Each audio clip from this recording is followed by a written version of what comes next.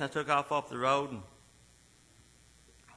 got up there to that George Feldy curve, a famous curve everybody knows about. And I started around that curve and my kickstand hit. And right then I knew that I was in trouble. But going about 50 miles an hour, wasn't much I could do. And it happened so quick. I caught the guy wires there that holds that pole up right across my waist and my back. The bike hit me in the back. And if you can imagine what it'd feel like to be cut in half, as soon as I hit, that's what I thought happened. Because I couldn't. It was just like I was cutting two from about my belt line. I took my hands and I felt down there to see if I was there, because I didn't think there's nothing there. And you've heard of seeing stars. Everything was black with white polka dots for a few seconds. And when I came to myself, I realized that I had wrecked and that I couldn't feel anything. And I laid there for a little while, and people started stopping by. And that called, of course, they called the ambulance and everything. I was there probably for 45 minutes or an hour. And the ambulance come and got me, and they took me to Brill Hospital. And there they didn't do much to me. They didn't know what to do. But they worked on me a little while, then they took me on to UK. And I was there at UK for 10 days, and that's where they determined that my spinal cord was severed. That's what they told me. And being from Sand Gap, I said, "What's severed?" You know, I didn't even know what that meant. And that is to separate in two pieces. And if anybody knows that what a spinal cord is, when it's separated, it don't go back together. Doctors say that it grows the thickness of a hair in 7 years. I was hoping it was a lot closer than a hair, you know, at that time. But all this time I felt at ease. But still, that's what they said. My spine was severed. And I was paralyzed from the waist down. Said I'd never walk again. They called it T10. That was my injury point. T10 paraplegic is what they titled me. And after I was there at UK for 10 days, they transferred me to Cardinal Hill, which is a wonderful place, a lot of you know. And done a lot of exercise and therapy. Of course, they told me I'd never walk again. And they called my dad into there one day and told him to go home and get the house in order for a wheelchair. They'd build handicap ramps and widen doors and first one thing and another. Dad come talk to me about it. And I've thought about that. How hard would that be for a dad to go talk to his son?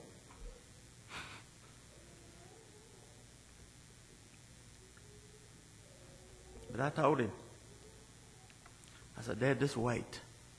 There's a higher power. And God is more than enough."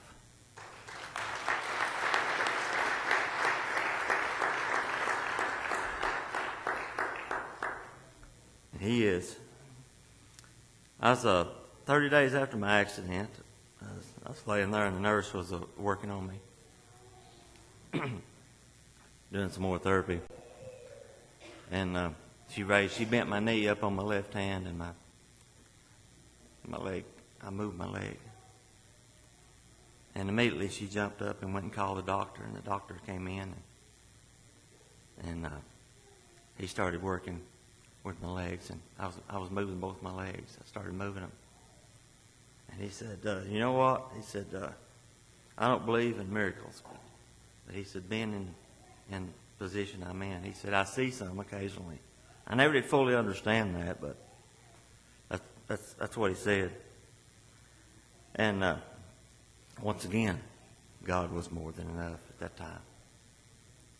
And I don't want to bore you with this story, but it changed my life. Later on that day, my sister come in. If you all know Evelyn, my sister, probably the best the greatest prayer warrior that was ever here on this earth, in my opinion. But she done a lot of praying for me, and she was coming that day. And I had a lot of, I was in the hospital for 3 months. And a lot of you's been in the hospital, and some of us like company, some of us don't like company, I've heard, but I was there for 3 months, and one day out of 3 months, there wasn't nobody come to see me. And I think about things like that, and of course I've got a big family. But anyway, that day I had some people already there to see me, and we was talking about my legs. I was moving my legs, and everybody's so excited. And my sister was coming. When she came in, we had it made up. She sat down there on the foot of my bed, and when she did, I kicked her. You know, normally people don't like to be kicked, but she was so excited that day that I kicked her. And it was just a very exciting time, you know. I've been paralyzed for 30 days, and God had moved. God had touched my back, my spine. And from that day, they started different therapy on me, and started moving my legs, and we started exercising and building my muscles up. After you don't move a muscle for so long, it goes away real quick. So I was real weak, and started doing therapy on there. And I was there for 3 months. I got to come home a couple times during that period, and I'll never forget that one day I came home one Sunday, and a lot of people from this church. I wasn't going to church here at that time. They came out to see me. The Christian Echoes with some more people came out to my home, and they sang to me. And that was a wonderful day. And I finally came home. I actually drove home with the help of some handicapped accessible equipment that they put on my truck, and they trained me to do that. But another miracle that God's more than enough. Then after working a couple years as a dispatcher at the fire department in Lexington and joining the Christian Echoes, that was a part of probably an inspiration when they come out there that day that I needed to be with them, because I was raised in church all my life, and I love music, and still with them today. But God answered another prayer. After all I've been through, He continues to answer prayer. He put me with Jeanette. Answered my prayer. I don't know about hers. But we was married November the 8th of 1986, almost 22 years ago.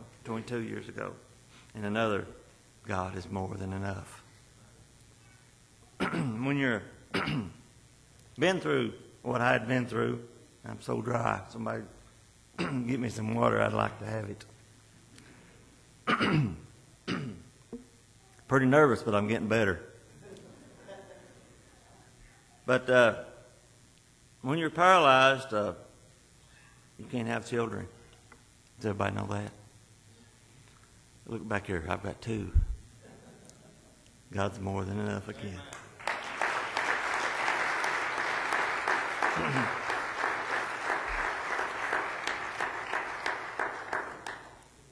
The first one was now she's a teenager. So I need another miracle. Have you all got teenagers? Any information will be helpful. Big gun. Okay. Thank you, Jerry.